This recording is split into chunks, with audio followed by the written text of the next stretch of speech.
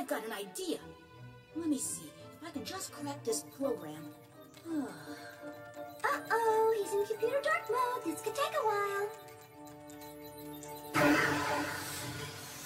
Whoa! I've called up a holographic map of the Digiworld.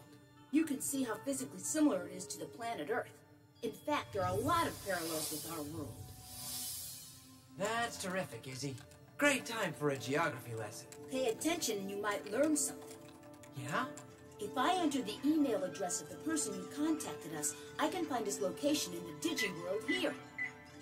Now, look. That email address is from a web domain in our world. I've logged on to it 1,000 times. Is there a point to this somewhere? Is the person who sent the message in our world or the Digiworld? That's just the thing, he's in both. Look, the Digiworld's on the left, the world we know is on the right. And if I overlay them like so... The white lines match up perfectly. What does it mean?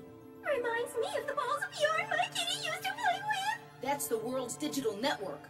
Through those lines, every computer on Earth is connected to every other computer.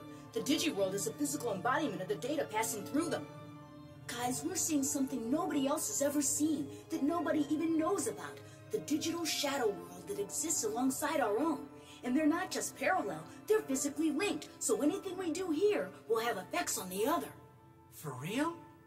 Intense. Yeah, and here's the coolest part. Wherever this person is in the Digiworld, I think I can take us there just by entering his email address and clicking on it, like accessing a web page.